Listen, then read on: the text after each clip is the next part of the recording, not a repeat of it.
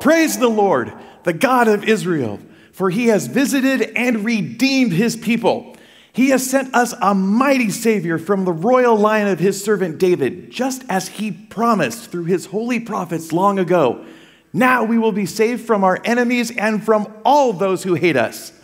He has shown mercy to our ancestors by remembering his sacred covenant, the covenant he swore with an oath to our ancestor Abraham. We have been rescued from our enemies and can now serve God without fear in holiness and righteousness for as long as we live. And you, my little son, you will be called the prophet of the Most High, because you will prepare the way for the Lord. You will tell his people how they can find salvation through the forgiveness of their sins. Because of God's tender mercies, the morning light from heaven is about to break upon us, giving light to those who sit in darkness and in the shadow of death, and to guide us to the path of peace. The passage from Luke chapter 1, verses 68 to 79 is a song called the Benedictus, the song of Zechariah. It's the second of four songs that we find in Luke chapter 1 and 2, songs that were inspired by the birth of Jesus. Songs that were poetic, they were profound, they were prophetic, these canticles. Last week we started our series looking at the first song, the Magnificat, that was originally came off the lips of a 14-year-old girl. And this one, the Benedictus, came off the lips of a very old priest named Zechariah. Benedictus, why the name Benedictus? It's the first, in Latin, it's the first word of the first line of this prayer, this song, this psalm. Benedictus Dominus Deus Israel. Blessed be the Lord and God of Israel. Nowhere else in Scripture do you find in such a concise area four songs outside of the book of Psalms, which was a song book, as you do in Luke chapter 1 and 2. These songs that just keep coming. In fact, there was a man named Philip Ryken who said about these songs in Luke's chapters 1 and 2 that they are the last of the Hebrew psalms and the first of the Christian hymns. That they're this hinge point in all of between the Old and New Testament, between the singing of God and his faithfulness through the Old Testament and Jesus, the fulfillment of all things in the New. And so today, we'll look at this second song, the Benedictus. So good that you are here in the room. Those of you joining us online and at our Skagit campus, thanks for being here with us. This is the second week of this series, Heaven and Nature Sing, that familiar line from Joy to the World, where all of heaven and nature in this celestial and terrestrial chorus praises that the Lord has come. And as I mentioned last week, our desire is not to just talk about heaven and nature singing, but that we would join in the chorus as well. And my specific desire is that this year, during this Christmas season, we would take time to have hearts filled with worship and songs as we focus on Jesus throughout our week, not just for an hour on Sunday morning, but throughout our week. When I was thinking about that heaven and nature singing and us joining it, I was thinking about that great hymn of the faith that many of us grew up with, and I think it was the third verse of Great is Thy Faithfulness, where it says, summer and winter, springtime and harvest, sun, moon, and stars in their courses above. And then this line, join with all nature in manifold witness to thy great faithfulness, mercy, and love.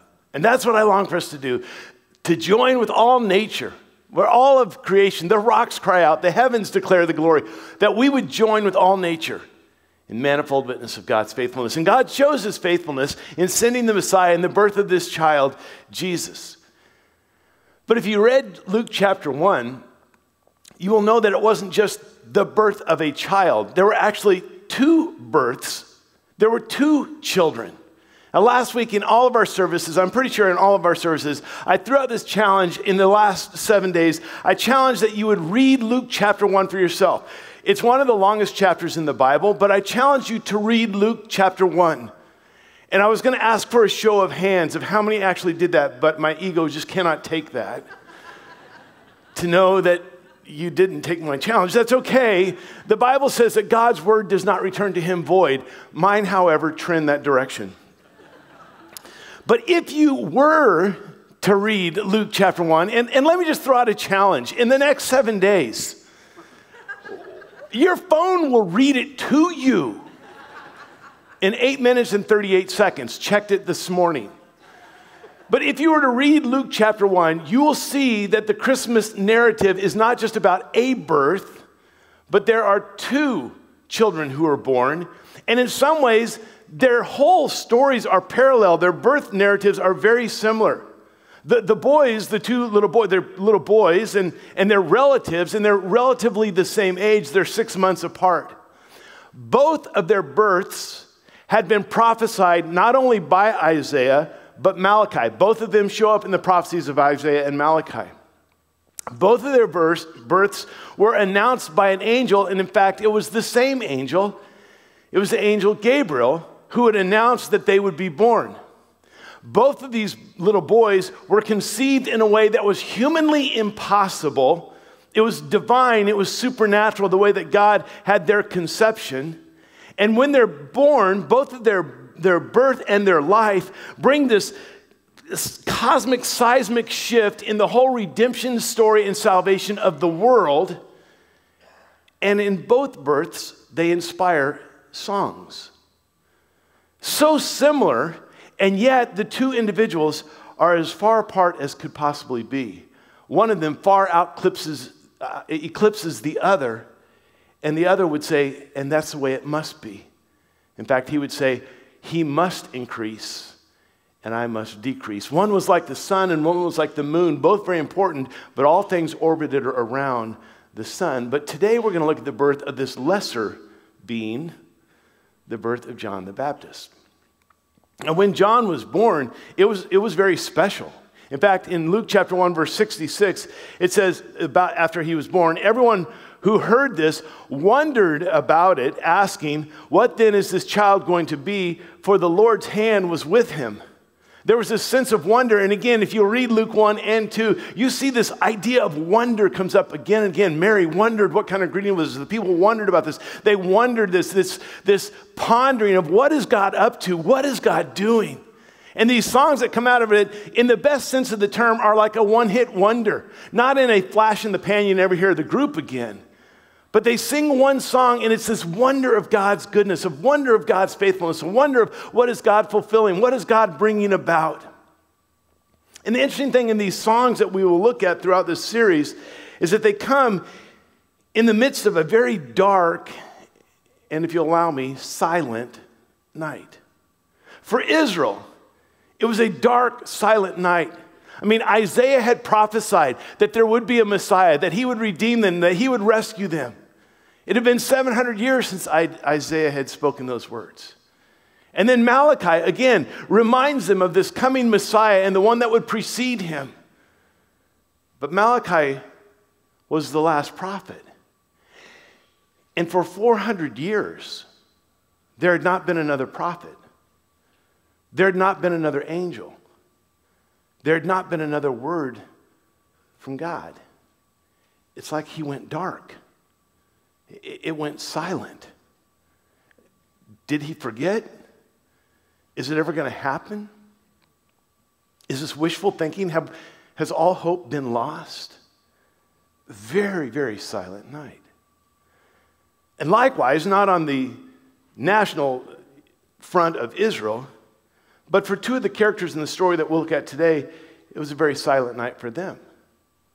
A couple named Zechariah and Elizabeth, who had their greatest earthly desire that they had prayed for, that they had fasted for, they had asked God for.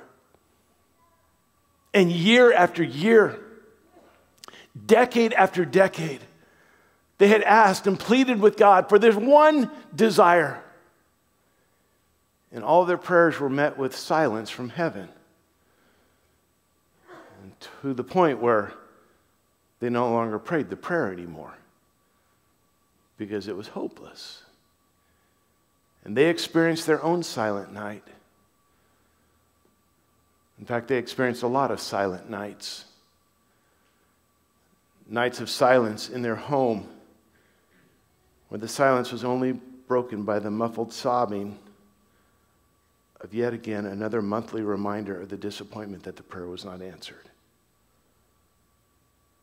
The silent nights, never interrupted by the cry of a newborn baby. The silent night, never hearing the unintelligible cooing of a toddler. The silent night of never hearing the pitter-patter of little feet. It was a silent night for them. And yet, in the midst of the silence, with Israel and with this couple, we see God's divine design and his sovereign orchestration. That even while it seemed like God was no longer listening, like he wasn't even aware, that God was working behind the scenes, God was putting the pieces together, God was still working to bring about his plan. And maybe for some of you, that is all you need to hear today. That while it seems like God is distant, like he's forgotten, that maybe it's a reminder that God is still at work. And God has a plan. And God has not forgotten you. I think sometimes, I know I'm guilty of this, sometimes we want to get God to work in our story. And maybe God is saying, hey, you know what? I've got a grand narrative that I'm working with. Why don't you join me in that story? So today, I want to look at this song, the second song in the series. And as we did last week, I want to give you kind of the backstory, the story behind the song. In fact, there's going to be a lot of backstory because if you would have read Luke chapter 1, I wouldn't have to do what I'm doing today. So I'm going to give you some of the context of what's going on, build some of the characters that are in this, and then some of the events that led up to the song. So we're going to look at a lot of scripture out of Luke chapter 1. So shall we get into it? All right, let's do this. Luke chapter 1, verse 5, it says this: in the time of Herod, king of Judea. This is what I love about Luke. Remember Luke, the gospel writer, he was a doctor, great attention to detail. He starts this and he says, in the time of Herod, the king of Judea, that he doesn't say, well, once upon a time. What he makes really clear is this isn't legend, this isn't a myth, this isn't something, kind of a fairy tale. This actually happened, and it was a time in history when Herod was the king. Outside of the Bible, there is a lot of extra biblical sources that talk about Herod and his kingship and his kingdom. He says it was during this time, Herod was often referred to as the king of the Jews, though he wasn't Jewish. So to kind of help, assuage that whole difficulty, he married a woman named Miriam, and she was Jewish, one of 10 wives that he married, but that's beside the point. Herod was also referred to as Herod the Great. Now the question was, did he give himself that name, which was very possible. It could have been a very narcissistic guy. And to say that Herod was great is a relative term, especially if you're his relative.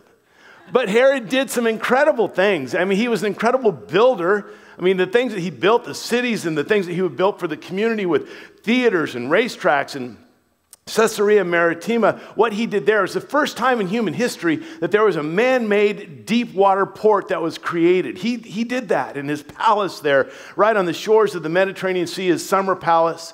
The problem is that he would build these things on the taxes of all the people in the country. And so there was a heavy burden tax-wise, and he would build these palaces on Masada and down by the Dead Sea, where he could go in the winter where it was warmer, and that's on this almost impenetrable tabletop mountain, this mesa, where he builds this Masada, or the Herodium, where there once was not a mountain and today there is. He had that built.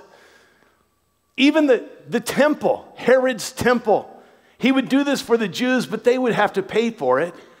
And the reality is, while it was grand, it really had to do with him, because he wanted his temple to be the best temple that was ever built, even though he had nothing to do with Yahweh. On top of that, Herod was cruel, he was merciless, he was vicious, very jealous, threatened. And in fact, some people who would look back through history and the writings about Herod would come to this conclusion that Herod was probably a paranoid schizophrenic. He dealt with that. And whenever he felt threatened, he made sure to eliminate the threat. even if it was family members. Even his favorite wife, Miriam, he had her killed. 3 of his sons, he was threatened by them. He had them killed. He had his brother-in-law killed. He had his mother-in-law killed. No amens there. And that's really dark humor. I apologize. But Josephus said that he had 45 of the Sanhedrin killed. And as we know, for those of us who are familiar with the Christmas story, after Jesus was born, the King of the Jews, he had all the baby boys in the Bethlehem area that were 2 and under killed. He was a brutal, evil, cruel man. And this was the context. And Luke says, at this time, when he was the king, and then he contrasts this evil, godless, narcissistic man with the other characters in our story. In the time of Herod, king of Judea, there was a priest. Not a high priest, not a chief priest, just a priest. We'll talk about that in a minute. A priest named Zechariah, who belonged to the priestly division of Abijah. His wife Elizabeth, who was also a descendant of Aaron. Zechariah and Elizabeth.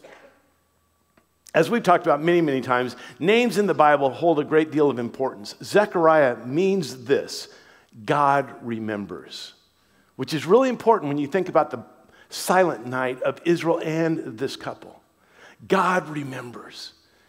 And Elizabeth means God is my oath, or God's promise. And now Elizabeth is from the line of Aaron, Aaron was the original priest. So Zechariah is a priest, and Elizabeth, her father would have been a priest, and her grandfather and her great-grandfather, she would have come from a long line of priests. So they're from that, and it goes on to say even more about this couple. Verse 6, both of them were upright, righteous in the sight of God, observing all the Lord's commandments and regulations blamelessly. I love that it says they were upright. They were righteous in the sight of God. Sometimes we are righteous in our own sight, aren't we? We know the things that we do. We're so self-righteous. And sometimes we work at being righteous in the sight of others. And it's possible to be righteous in your own sight and in the sight of others, but not in the sight of God. Not this couple. They were righteous in God's sight.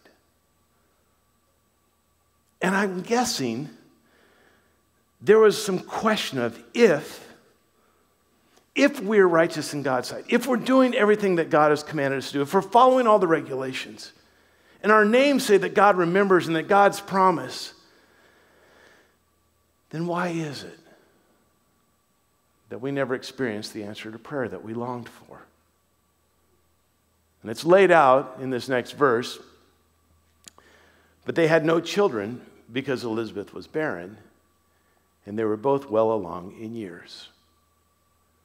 This no doubt had been, as I said, decades of disappointments, frustration, questioning the goodness of God, questioning their own prayers, their own shame and maybe embarrassment in their culture, and maybe even the whispers of those in the culture. They must have some hidden sin. Why wouldn't God give them children?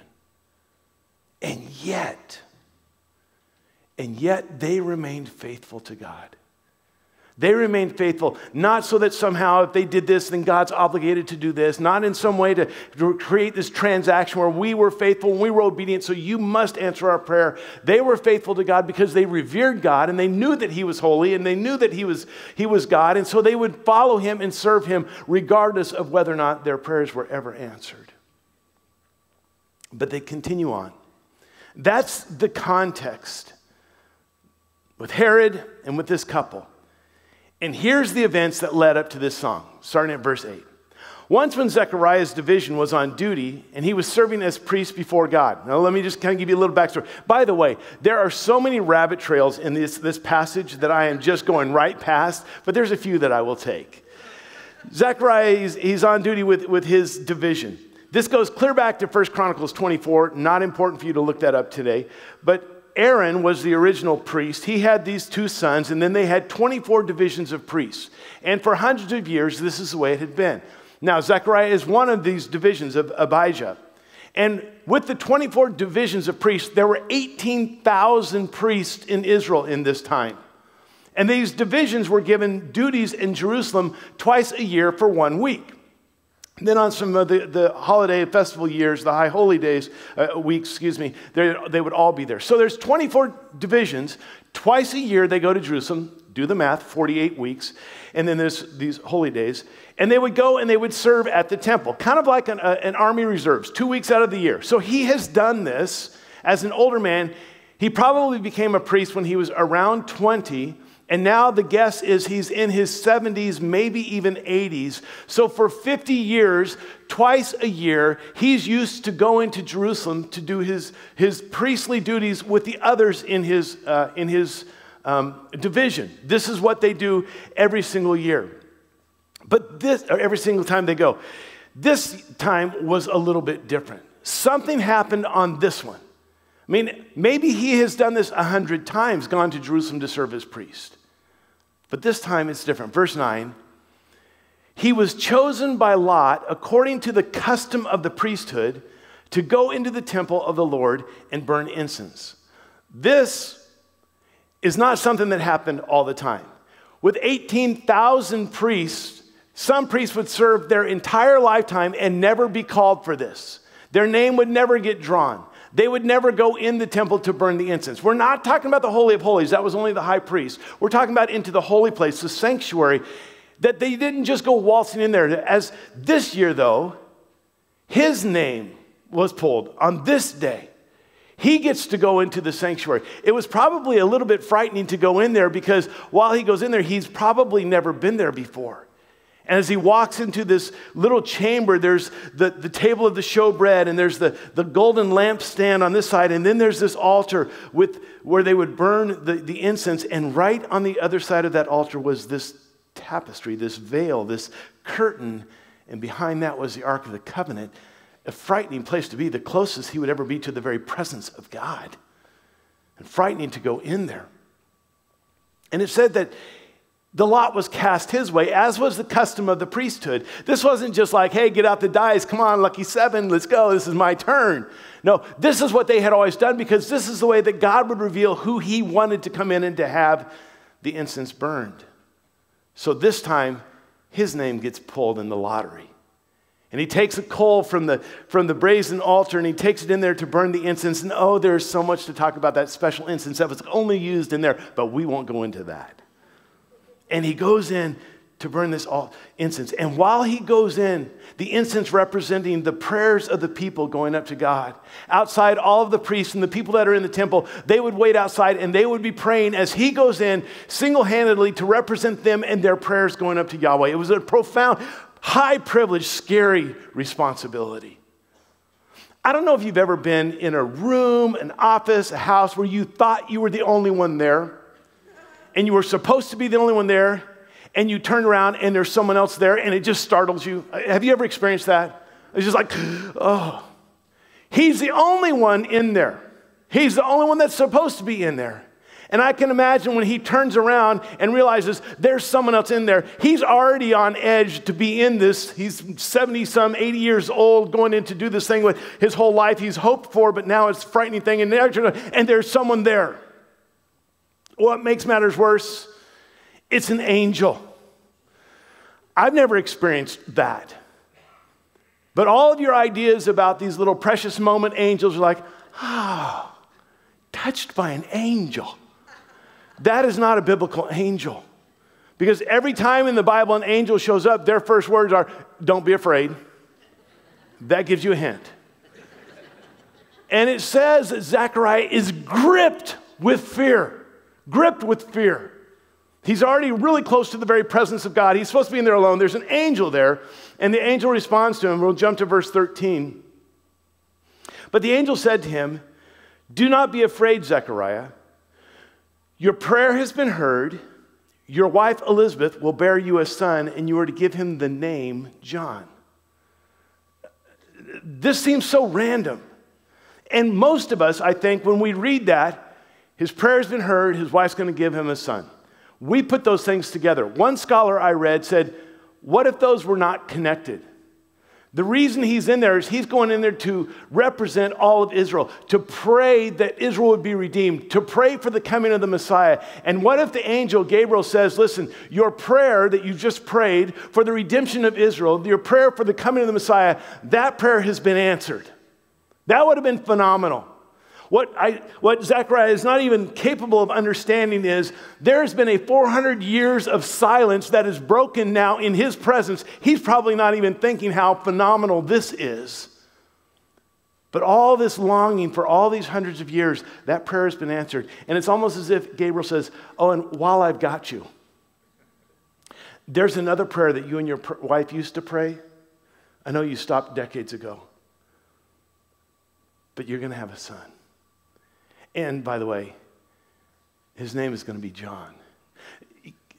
Some of us who've read this story are like, yeah. Can you imagine how overwhelming this must have been for Zechariah? Well, what's even going on? He's never seen an angel before. And now he's talking about this, the fulfillment of the prophecies and a son. Are you kidding? How's this going to happen? And so the angel begins to tell him about this son that he's going to name John, which is not a name that they would have had in their family. He's going to tell him a little bit about the son, and you can see how the angel just kind of eases in. Doesn't dump the whole load on him right at first. Just kind of eases in with him. And he says this, verse 14. He will be a joy and delight to you, just like for you. Let's just talk about you. Of course he will. I mean, he's going to be the fruit of my loins, the bone of my bones, the flesh of my flesh. I'm going to be the blood father of a man cub. Yes, of course he'll be the joy. And he says, but it's not just you. And then he kind of goes another ring out. He says, and many will rejoice because of his birth. Yeah, I know, my family, my friends, our village. No. Many. And he says, and let's go even further. For he will be great in the sight of the Lord. Well, yeah, I would hope that he would be a priest like me. And yeah, but what are we talking about here? And then he gives them some instructions. He's never to take wine or other fermented drink. And we could talk about the Nazirite vow and the duties of the priest, but we won't. And he will be filled with the Holy Spirit even from birth. Some of your translations will say he'll be filled from the Holy Spirit from his mother's womb. You remember last week, if you were here, when Mary came to see Elizabeth and he was starting to do his little pronouncement, the little backflip in the womb, that kind of deal. Holy Spirit inspired. So all of this information is given to Zechariah, this old man who's just trying to do his priestly duties. Verse 18, Zechariah asked the angel, how can I be sure of this? I'm an old man. I ain't as good as I once was. Not even sure if I'm good once as I used to be. I'm not as filled with virility like I was. I'm no spring chicken here. He's just like saying, I think, physically, well, there's some things that just were from yesteryear for me. Take that with how you'd like. Ask your doctor if Cialis is right for you. He says, I am an old man. And he goes, and my wife is, and I think he pauses. Because he's learned with wisdom, the only reason he's an old man is he's learned what not to say in these situations. And my wife is, well, along in years.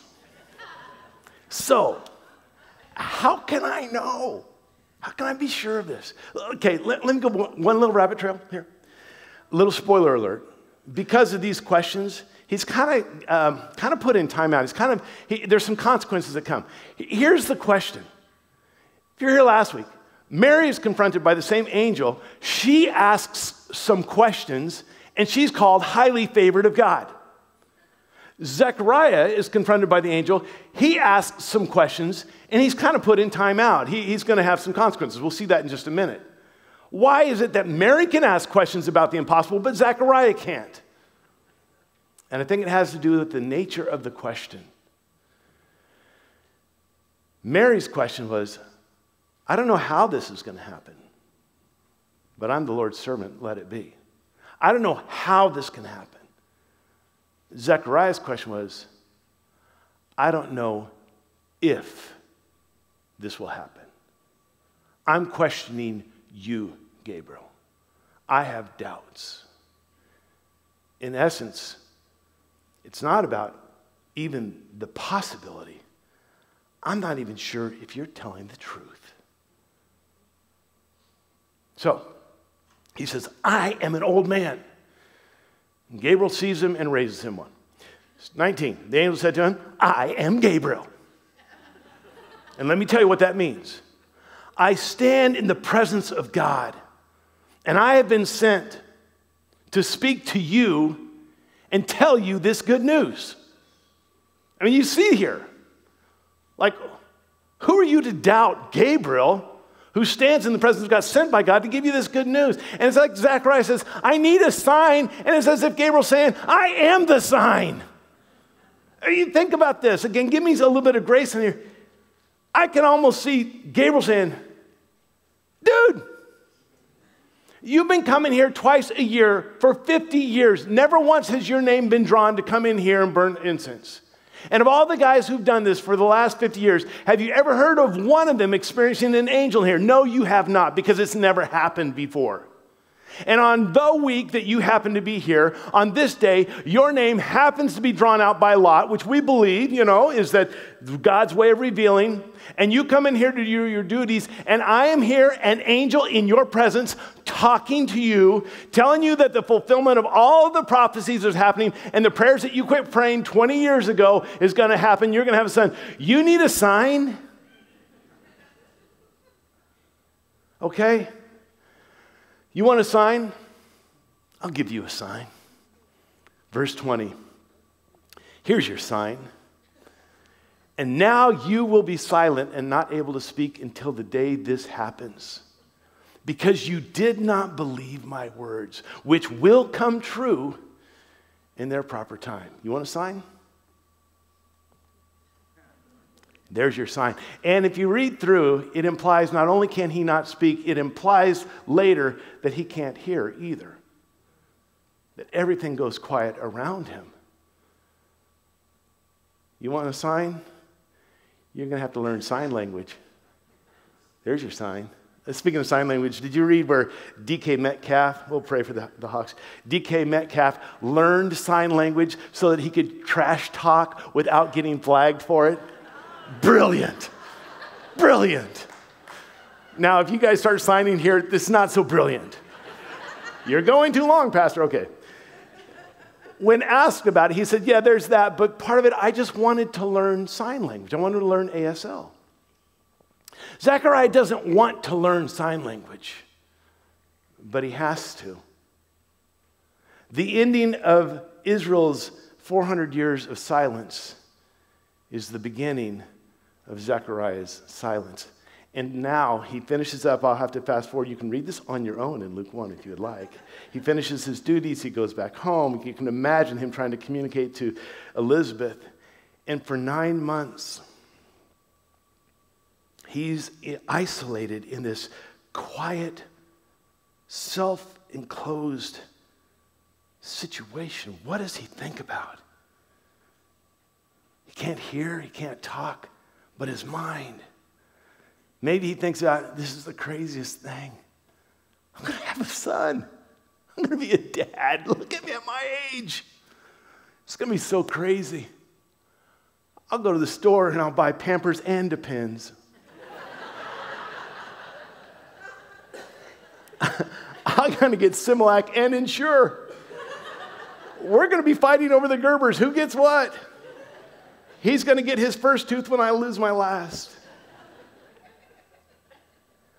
Maybe he looks over at his wife, well along in years, but she's glowing like he's never seen before. And that little baby bump, and then she begins showing. Maybe he thinks back to those words that the angel had said to him about how this son of his would be great in the eyes of the Lord. And maybe as a priest, he begins thinking back through all of the prophecies and that your prayer has been heard, the prayer for the redemption of Israel and for the coming of the Messiah. And could that be? And and all the prophecies in Isaiah that not only speak of the coming Messiah, but the one that would come before him. And the prophecies of Malachi, not just of the coming Messiah, but the one who would come before him. And that's his son, John. John, this name that means God is gracious. And that whole thing when Mary showed up 2/3 of the way through the pregnancy, and I can't hear a word they were saying, but they were touching each other. It's all of that. And for 9 months, he wonders, what is God up to? God, what are you doing? Is this what the scriptures mean? Is this happening in our very midst? And then the baby is born. And he still hears nothing. And he's still unable to speak. 8 days later, fast forward, 8 days later, verse 59. On the 8th day, they came to circumcise the child, as was the custom. And they were going to name him after his father, Zechariah. Of course, that's what Zechariah would want. That's what every father would want in this day and age, especially someone who's in his 70s or 80s. That finally has a firstborn son. Why not give him my name to carry on the family name? I'm going to name him after his father, Zechariah. But his mother spoke up and said, no, he is to be called John. Wait, what? John? No one in your family is named John. Why would you name him John? No one does that. And they try to communicate. This is where you see they're trying to make signs, trying to communicate to Zechariah. Then in verse 63, that's Zechariah, he asked for a writing tablet, and to everyone's astonishment, he wrote, his name is John. See, Zechariah knew what happened the last time he questioned what the angel said. And there's not a chance he's going to do that again. And just as the angel said his name will be John, and just as the angel said that he would be silent until that happened, right on cue, verse 64. Immediately his mouth was opened and his tongue was loosed, and he began to speak, praising God. There's so much he wants to say, so much he could say, so much he'd like to talk to Elizabeth about, so much they weren't able to communicate through the whole pregnancy, so much what happened in the temple, so much about the angel. He wanted to talk about all that, but he's praising God. His first response is worship.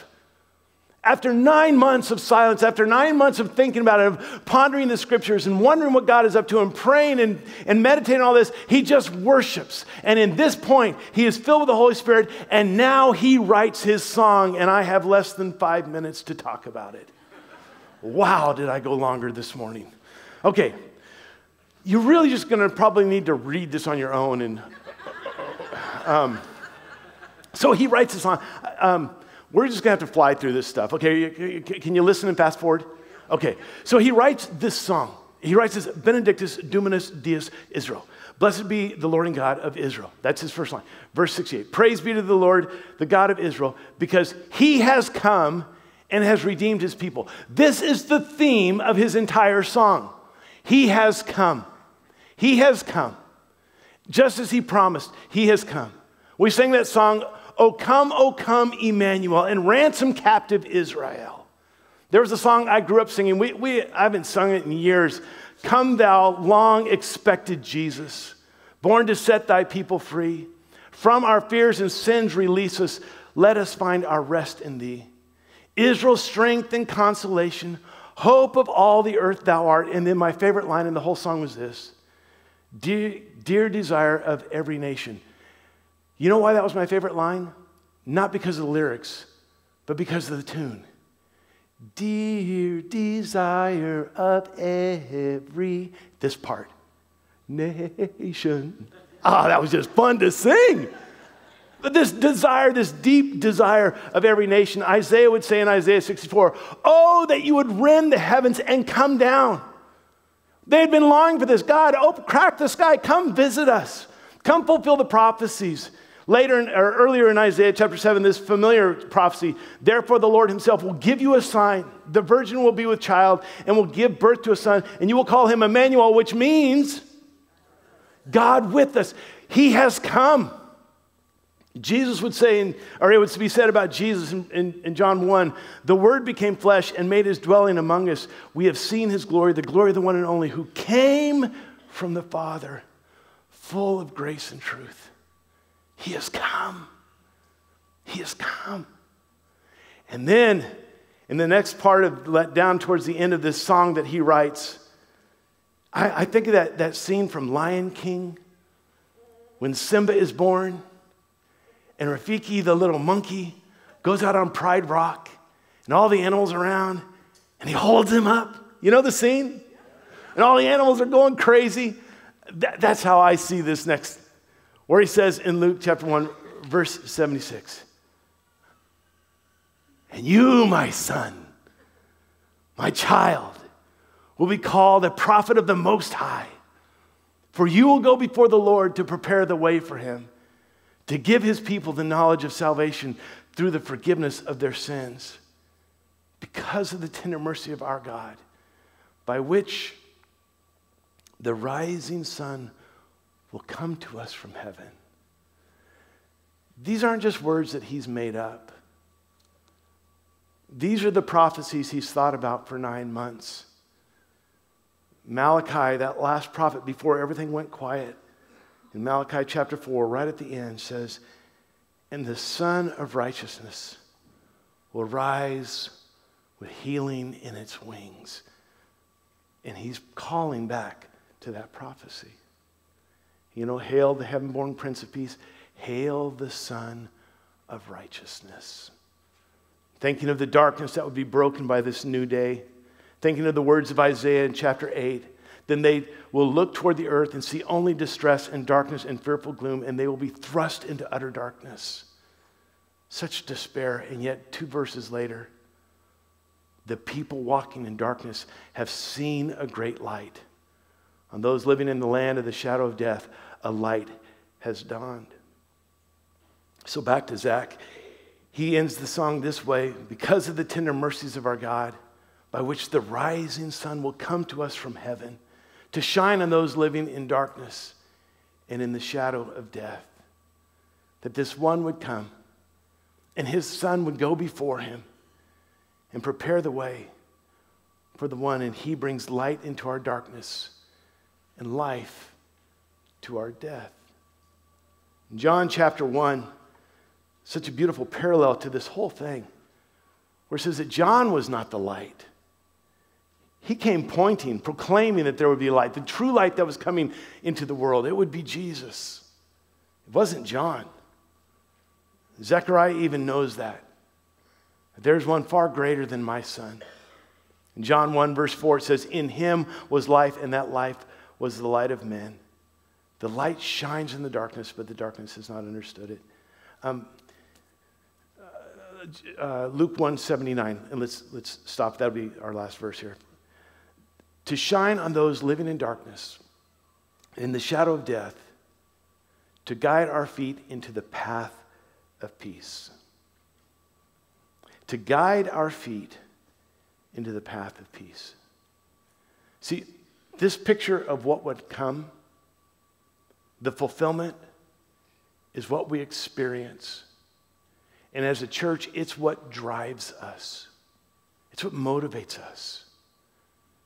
Just like Isaiah did. Just like Malachi did. Just like Zechariah did. Just like John did. It's to point people to Jesus. The one that will bring hope in despair. The one that will bring light in darkness. The one that will bring life in the midst of our death. To help people to find and follow Jesus. That's what we're about. That's what we long for, every single one of us, that we would just continue to walk in the light and in the path of peace that Jesus brings. So, here's what I want to do. Beside the Luke chapter 1 challenge, here's what I would love to challenge you to do. Zechariah was quiet for 9 months. You can imagine Elizabeth was praising the Lord. But that would be like such a torture. 9 weeks would be different. 9 days would be, 9 hours would be hard. But here's what I want to challenge you to do. In striving to join with all nature in manifold witness, would you intentionally, and it will take intentionality, I guarantee you that, carve out 9 minutes each day this week? 9 minutes away from all the frenetic activity, all the duties, all the hustle, all the stuff you're saying. 9 minutes and be quiet It may mean getting up 9 minutes earlier than normal. It may mean going to bed 9 minutes later. It may mean taking your time in your commute or going to your car or in the closet or in the bathroom, but 9 minutes. And I know with a house full, it may be very, very difficult, but it is possible to find 9 minutes each day to refocus, to think through what God has done, to think of what he's doing. And like Zechariah, to respond in this season to just worship our God and his goodness to us. Now, there is so much more, but we are done.